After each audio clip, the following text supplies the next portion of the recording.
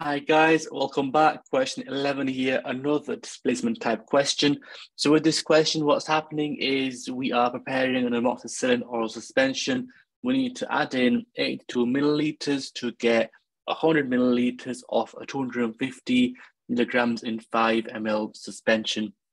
So we have our volumes of water, how much we're having as our final concentration and a strength as well, but we need to work out the displacement volume for 125 milligrams. So what do we know? Got a drawing for you. We're adding in 82 mils into an amoxicillin bottle. We end up with 100 mils of that, and the concentration is 250 milligrams in 5 mil. Now we need to work out the displacement volume for 125 mil. So therefore, what we need to do is work out the total amount of amoxicillin that we have.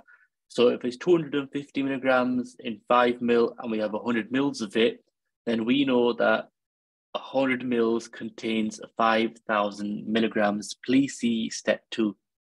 Now we know that 5,000 milligrams are inside 100 mil. We know that we have a total volume of 100 mils. We had to add in 82.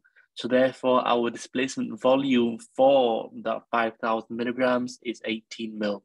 So if it's 5,000 milligrams per 18 milliliters, it'll be 125 milligrams, which is what the question is asking for, per 0.45 milliliters.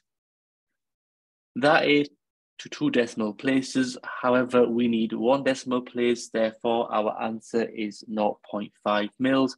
This is correct because it's in milliliters and it is to 1 decimal place as well.